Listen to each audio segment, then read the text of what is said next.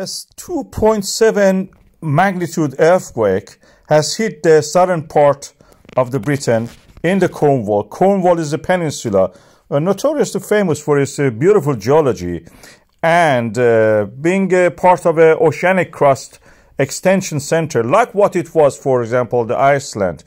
And this is the southernmost part.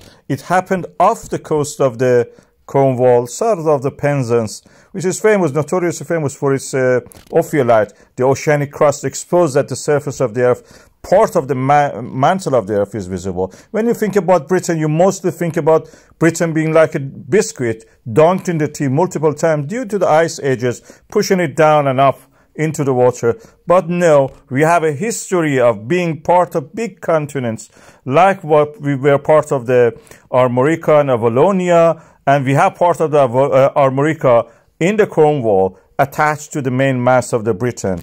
And through that volcanism which existed there, we have also remnants of the volcanism, which is the granite masses of Cornwall. Nowadays is a source of the radon gas, which is a radioactive gas. But at the surface, you can see pillow lavas on the beach when you go to the Lizard Point. And these are also a source of the geothermal activity.